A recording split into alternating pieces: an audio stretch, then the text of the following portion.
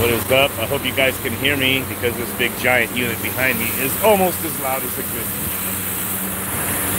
be. Anyway, just had to replace the fan motor in this little carrier unit. It's on a mini split. Had to go get a universal because OEM is not available. I need to get this running. But, you know, always kind of hit and miss when you get universal fan motors and use in place of OEMs. But, you know, I have to say this Mars unit is a pretty good option.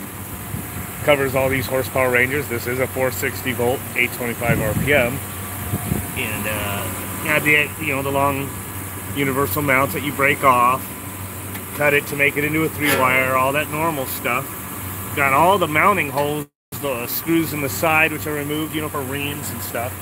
But the thing that I like about these, that I want to just say to get a good review, is most universal fan motors, with the threaded, mounting holes, they do not give you new nuts for those. A lot of them, most of them.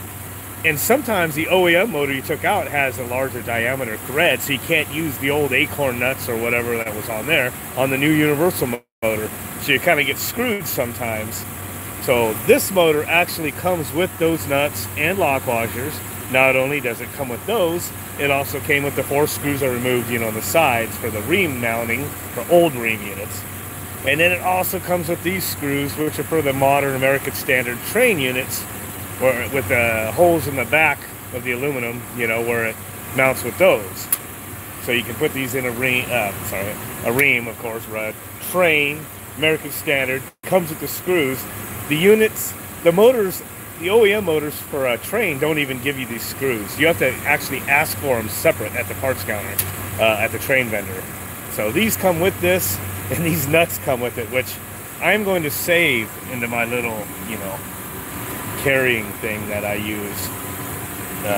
So I'll just put it in here somewhere with some of my screws. Because if I do have to get a universal motor that isn't one of these, and it's short, these little nuts, I'm going to have these next time. Because it's been sucky, that they usually don't come with those, and you get screwed when you don't have the right size nuts with you. So don't let that happen. So I got to say pretty good. Plus, one thing, it is a ball bearing motor, so it is smooth.